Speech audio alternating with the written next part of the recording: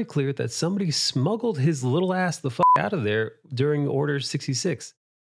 Thank God he wasn't around during Order 69. 69, dudes! Execute Order 69.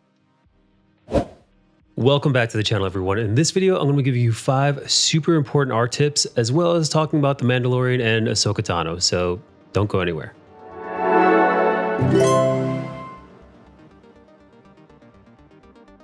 Okay, let's get right to it. First things first, tip number 1, choosing your pose. In today's video, I'm going to be mixing it up some. Normally, you know, in my previous videos, I've done lots of comic book art style, classic dynamic poses. You can check those out here.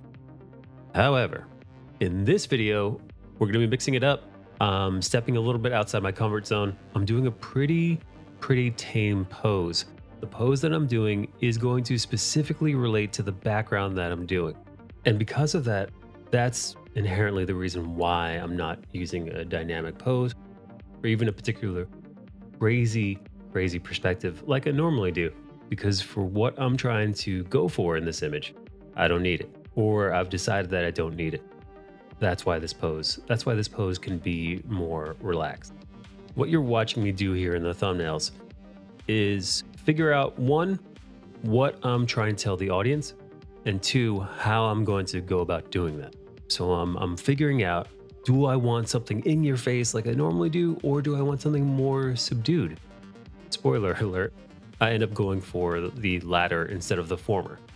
I want something more tame. I want something more subdued, hence why I chose this one in the upper left. Tip number 2, choosing your style. And this is specifically for artists out there who have various different styles. I know most artists and illustrators I know have at least a few in their back pocket. In this piece, I'm going to venture more towards concept art, that genre, that more painterly style. And there's a very specific reason for me doing this. And I'm going to talk about that in the next step. But if you are one of the illustrators out there who do have varying styles, maybe you have photorealism or more cartoony style, and you can kind of pick and choose, figuring out what that's going to be before you jump in, it'll be essential. Okay, so by now, you should have an idea of what you're trying to tell the audience member. So tip number 3, using emotion. Choosing that emotion, maybe this should have been tip number 1, but write these down. Keep these in mind for the next time you draw. That emotion that you're trying to convey, and it could be anything on the wide array of emotions, silliness, aggression, whatever. That should dictate the previous 2 aforementioned tips. Your pose, or rather the pose you set your character in. The setting, therefore, the stylization that you're going to implement in this drawing. You see how it all ties together, but I would say at the heart of it is the emotion of the piece. And as you can see, if you look behind me, I'm already setting a tone, right? You could already kind of feel the tone of the piece. Hence, tip number 3. Tip number 4, telling a story. Now that you figured out the emotion that you're going for and the pose and the line work that you're going to utilize, all to help convey this emotion, guess what? You're trying to tell a story here. You want your audience to figure out what's going on. This is, in essence, a singular frame in the movie that you're trying to tell, right? You've got one image to lay out everything. The environment, the pose, the character design. All of this is in service of storytelling. In this one singular image, ideally, the person viewing it should be able to piece together, to a certain degree, what's happening. What has happened before this image, what is happening during this image, and what is going to immediately follow this image. And if you really want to bring that on home, you're going to need to know one thing, and that's tip number 5, knowing your character. This one, well, I mean, they're all really important, but god damn, this one is really fucking important.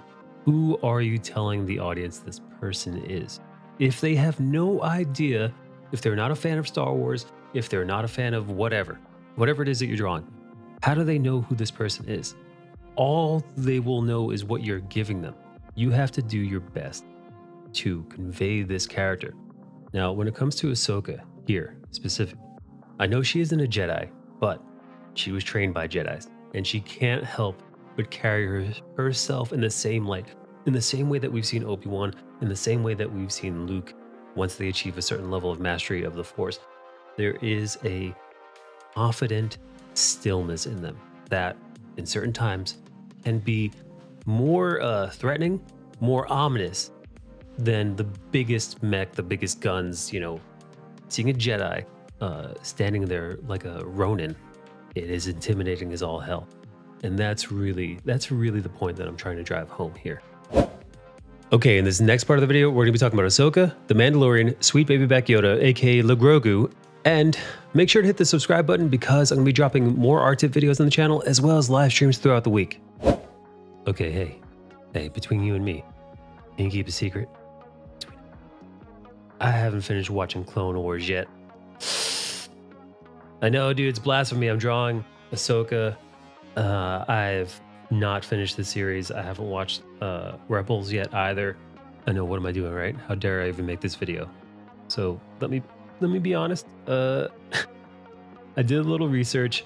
I spoiled the series for me in order to. I had to ask, man. I saw those fucking crazy cool lightsabers that are white, and I said, "What the hell is this? How do I know? How do I not know what this is?" So I went to Google, and I spoiled a whole bunch of shit for me. So let this be fair warning to you out there who don't know what the history of the lightsabers are or Ahsoka's deal. I'm going to be spoiling a whole bunch of her backstory here because I got to talk about it. I got to talk. All right. So, well, you've been warned. Okay, so it goes like this.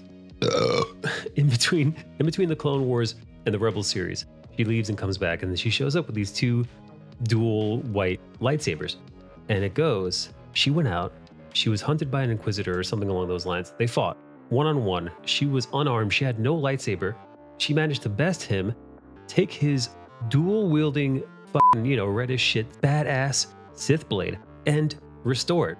I did not know this, but apparently when the Sith are making their lightsabers, they take the kyber crystal that exists in all lightsabers, and they corrupt it. That's what gives it that red color. Now, if you're able to heal that corruption like Ahsoka did, it goes from red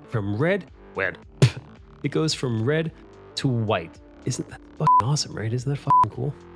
Okay, so going into this episode, I had no idea who Ahsoka was. I mean, obviously I knew of her. I've been watching a little bit of the Clone Wars, but not nearly enough to be that acquainted with her aside from, oh yeah, she was Anakin Skywalker's Padawan before he turned to the dark side. Well, big whoop. Until this episode, holy crap, man. Her introduction was so badass. She rolls out into the forest, fights these soldiers, 1v like 6 or something, proceeds to absolutely just run through these dudes.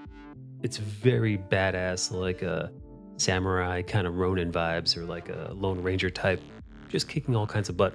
Walks up to the perimeter of this fortified city, faces down all these men who are pointing their guns at her. And when the, you know, the mayor of the city, whatever her name is, the magistrate, whatever, is like, hey, listen, I'm going to start killing civilians unless you quit your shit, you know, submit to me, whatever. And Ahsoka's like, yeah, go fuck yourself. I see your ultimatum. I give you an ultimatum in return. You have 24 hours before I come in there and I just start, you know, slicing and dicing. And then walks off.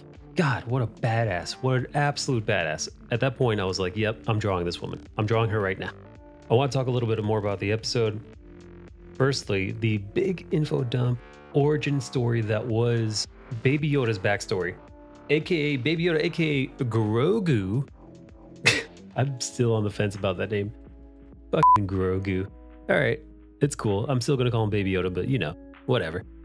Dude, what? He was on Coruscant?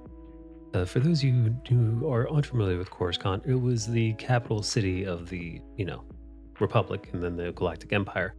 So it's the motherfucking city. It's where the Jedi Order was. It's where, you know, the Jedi had, you know, operated out of for, I don't know, 1,000 years, whatever.